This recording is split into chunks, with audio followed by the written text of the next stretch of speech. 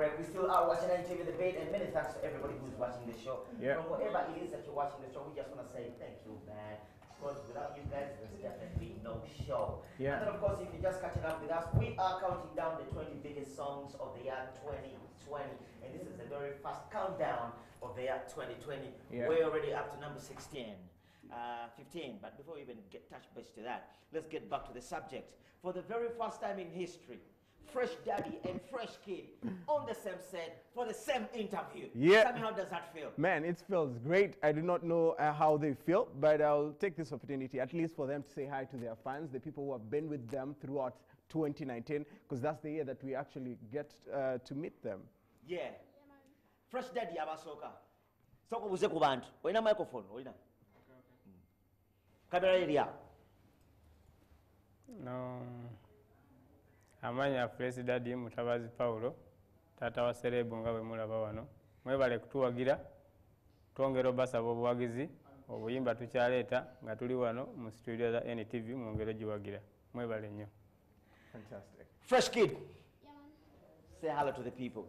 Yeah, thank you for watching. Take a microphone on. Thank you for watching NTV The Beat. Yeah. Don't touch on your remote. This is Fresh Kid UG. Yeah, man. Yeah, man. Yeah, man. And for those of you who are very watching, he's a star. He's a star as well. So this is what stars do. They get to give us a freestyle, right? Yeah. DJ Brian. Okay. Subway freestyle. Yeah. Yeah. And you give me one rope, I need it. Yeah, sure. And yeah. Mosiba bideno firibu ya katandika tuzanyaba Vietnam na America sichafu butuka lugha inkukumuka bazana butida zanubye na tanka biti jiwulira entuddemu nejagala njisabulemu mwana na yetiemu ate namwe muddukemu enda one drop DJ nengero no DJ Brian engoma jikota one drop awo ayagala era akubira wannyo akwata wannyo musanyufu nnyonnyo ayina dread direreka mwana leero baby love nga simulabye mwana ogenda kubinnyonnyonnyoleri mu bufunda. Fresh Daddy. Tuwe musambu. Koza obwange ngwina wano. Aha. Yo. Yogera ku ddoboozi. Yo, amanya Fresh Daddy Uganda. Kano kamwa banzala watozalawa. Fresh Daddy tasobola nsobola omwana muluga kamba kuberega rege. Yo, Fresh Daddy Uganda. Fresh Daddy. Fresh Kid, on a scale of 1 to 10, how do you rate your dad's rapping skills? Me? Yes. I don't teach. Muzeyi nga rap obulaba otya? Yeah. Ayingire rap obasigale mu kuyimba. Asigale mu style ye. Asigale mu style ye. Yeah. For the very first time, okoze interview ne Daddy. Yeah. How do you feel about that? I feel good. Fresh Daddy, for the very first time, okoze interview ne Fresh Kid. How do you feel about that? Kirungi nnyo tewali tabu. We are fine. You're fine. Yes. And something that is also very fine is the fact that he did yakoze bulungi nnyo mu the exams. Yes, the exams. You want to tell us about that? How were you able to balance between music and, you know, How I balance music and school. Me, school, when it's time for school, yes, I be on school. I focus on school. When it's time for music, I focus on music. Wow, fantastic. Congratulations, by the way. Thank you. Nice one. Fresh Daddy. Yes. Kantandike naawe. Kale sir. Abantu bangi tebafuna mukisa nga Fresh Kid gwe yafuna. From absolute nowhere, ensi nemwagala. Ensi n'acamula ensi, n'akuba oluyimba, abaana ne bamugoberera n'abantu abakulu ne bamugoberera. As a daddy, owulira otya mu kitunga ekyo? Tuyina essanyu mu kintu ekyo kubanga Katonda yatuwa omukisa ogwo. Kubanga buli kintu kigenda kyekola kyokka kyeseetinga kyokka. N'okuba emyezi 2 n'okuba hiti 3 nga buli luyimba hiti ekyo nakyo tukyenyumirizaamu kubanga noono yennyini bukyatandika okuba hiti ennyimba ziringa 8 tekuli luyimba lwe baali bagobye bafaani be. Kakati gwe wali toyimba. Fresh Kid n'atandika okuyimba. kakati gwakera ku machana inogana nkanjoining music nze omwana yakuinspiring nakyalako bukyazi wa mukwano gwange yasinganga okumpolereza ku bino ebyaliwo byewawuliranga ng'abantu bantabukira nnyo banvuma bubi nnyo aganagana ngamba sooka ojjeko eno tulabe bwe nagendayo nentula mu mizindalo nentandikiraawo saali mwetegefu ku training yonna amazike wawulira enkuba gye nagakubamu ne bwogasaamu awo gawulira nekitandikira awo ate ne bakisiima kwegamba aganago yakutusa mu studio bwati yes ye nakugamba kwata muzindaalo nali musiibula nali mugamba nkulabyeko kaŋŋende n'agamba muzeeyi sooka otulemu wano katono n'abiteeka wano bwati n'atandikirawo mazike bikyawo mpola mpola bwagenda okukyanga tuni yabuusedde eri mu nsi yonna mazike sokusooka obeemu akapela wa mazike yo sente ye Kampala gwe nyuma obala mazike sente zinyuma gwe kyenjisa zike abagende Bulaaya banoonya mazike Pesidadi nange noonya mazike Pesikidi oyo anoonya mazike Manager Francis anoonya mazike yo Mutabazi Paulo of Uganda Fresh Daddy Uganda bantu backup adengena muwaka back muweka backup tuwulire tandika yo sente ye Kampala gwe nyuma obala mazike sente zinyuma gwe kyenjisa zike abagende Bulaaya banoonya mazike Pesidadi nange noonya mazike Pesikidi anoonya mazike Manager Francis anoonya mazike yo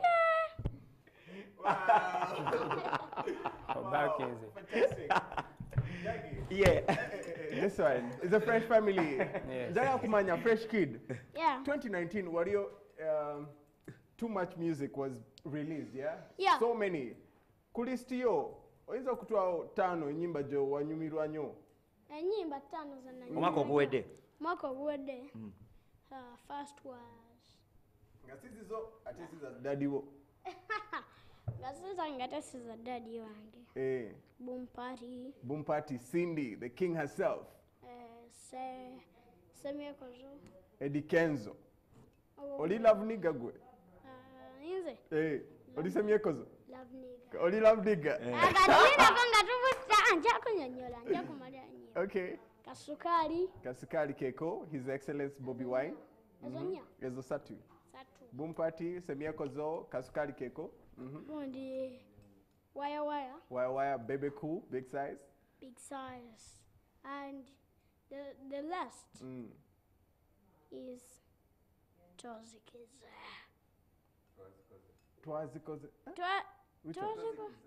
Tozikiza. ani aluyino Anati kugambe si yo. Kale ngatemuli yange.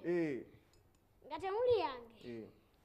Kale. Ya fresh boy. N'amazike. Ya daddy. n'amazike aga daddy okay Fresh Daddy njagala kubuuza wano real quick nga tetunabagenda mu kweyongerayo mu interview Fresh Mami ali ati ali bulungi nnyo Tuveeyo. agala kumanya abantu balina okumanya Valentine yetuuse wabula nze mbigobye tuveeyo tutagala tugere ku Fresh Mami ayo shangshisha你好我上上欣赏我从上山上我上You speaking Chinese? Anyway, we are here with Fresh Daddy and Fresh Kid for the very first time nga bali bonna abantu badde bagamba temukolagana temukwatagana abantu bagamba nti wayonona future y'omwana n'ogiyingiramu n'omulemesa nga ebyaliwo what do you have to say about that clearing empewo eyo kyenyinza okugamba abawagizi bonna abatulaba era abawagizi abange abangi ennyo n'abawagira omwana ono bonna ekiriwo obudde buno nga bakiraba n'ekibaddewo emabegakaawo okutuuka awo kale nga mu gw'ekkumi awo babadde bakirabanga embeera egenda kwedda wansi kati balaba ekintu kizewa hype zize waggulu njagala bongera okukakasa mbu nze buli kintu kyentambuza nkitegeera bulungi era nkiraba kigenda mu maaso tebabaamu kweraliikirira ebyo byonna bye bagamba nti omwana musudde biki mba mukuumira muggulire nze kale tuni zenkuba tukitwale nti zikola mawulire tewali tuni esobola kuba nga tozikiza ezange okyaziwulira okuba yona zikuba naye ate bambi zitambula nze mba mukuumira mawulire kati bo abawagizi ne balowooza nti mba musuula naye nga nze kyenkola mba nkiraba. Waliwo akavuvunga naawo between you ne manager. Akavuvungano kaali kamaanyi awo. Kiki ekyayita akavuyo ako? Waliwo embeera eyaliwo naye mbadde saagala nnyo okugenda mu ebyo naye nga bwe byali bwe mwabiraba era bwe byali. Naye kati ate ne tubitereeza. Kati buli kimu kiri ku clear. Buli kimu kiri ku clean kati. Buli kimu kiri ku clean. Oluyimba lwo bakyawa. Yaani yatandikawo kwekyawa. Kenzo Olema yakola kyo kumukyawa. Abantu bakyawa. Fiye kati sigwe yakola kyo kumukyawa. Abantu bakyawa. Omuko Diamond zali kyali kibyo kumukyawa. Abantu bekyawa. Soko mpe first verse esooka. Kenzo Olema yakola kyo. Basi. Omukwano gunyuma. Omukwano gunyuma bwe guba gutandika. Nze malayo. Omukwano gunyuma bwe guba gutandika. Mberengezi bwatuka. Kusanyalaza mubiri. Omukwano twakola guli. Kayimba kasaha biri. Atwadde munani stop. Bebekulu. Omukyala bwagenda beera. Otuza mu politics. Ali mu luyimba. Omukyala bwagenda obeera fuulu. Bebekulu yabeera fuulu. Kyobola bayaza Zuwena. Inspiration ojija yawandika ennyimba bwe zityo. Era zaali ziri eyo mu bad character. Mu bad character. Bakuwa buwigwe n'okuba. Nga nze nkuba bukubi. Okay. Fresh Kid. Njagala otwala omukisa guno, nja kusaba omukisa guno okwebaza first of all abantu abavaayo ne bagamba nti bagenda kusomesa Fresh Kid. Ne bagamba nti bagenda muteeka ku ssomero asome paka. Bakuwa offer yenkana ki? Paka senior. Bakuwa offer kusoma kuva P1. Paka A6. Paka Senior 6. I want to say a special thank you to the people that came up with this idea. Special thank you to Mr. Rajiv Ruparelia and the Ruparelia family and foundation. We are going to pay for Fresh Kids education all the way up to Senior 6. We just want to say thank you for keeping your word and for pledging your allegiance to such a thing. What does that speak to you, Sammy? For me, it's just the importance of education. They only say it's the key. You know, and those are the words of Nelson Mandela. But for seeing such a bright future just here, so they only need such opportunities. I can imagine what would happen to the next kid and the next kid and the next kid after seeing him, because after Fresh Kid, we have Falista the superstar, we have ring rapper Kapiripi, all this. And I need to ask Fresh Kid, njaga kumanya mugenda kola kolabo na bano bagayi bona? No. Lwaki? Teri kolabo ne Felisa the superstar? No. Tuyagala kolabo. Tekisuubira. Lwaki? Obatya? Nze. Kolabo zendeeta. Nzirinde naye tesuubira sawa. Bw'oba ku ssomero bakuyisa nga student oba bakuyisa nga superstar? Students, someone's like superstar and someone's like a classmate. Abakuyisa nga superstar bakuyisa batya? Bambuukira. Bakubuukira. Yeah. Do you get to do school shows ng'abalala okola emirimu ku ssomero ng'abalala? Me? School works? No. Tokola mirimu? The only thing I do at school, I go to school to learn. To learn. Which is your favorite subject? Subject. Josinga kwagala. English and literacy 1B. Nice. Oh, yeah. Okay. Kati oli mu grade ki? Me? Grade 3. Grade 3. I told you. Okay. Nice one. All right, yeah. You have a new song. Let us introduce your song to the people.